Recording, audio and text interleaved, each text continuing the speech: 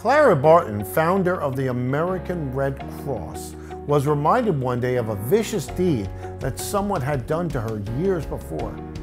But she acted as if she had never even heard of the incident. "Don't you remember it?" her friend asked. "No," Barton replied. "I distinctly remember forgetting it."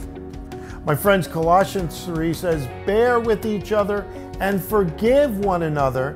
If any of you have a grievance against someone, forgive as the Lord forgave you." You see, when we take in God's forgiveness and we do not forgive, we're not displaying the Christianity that God has given to us. He's there to help you to forgive.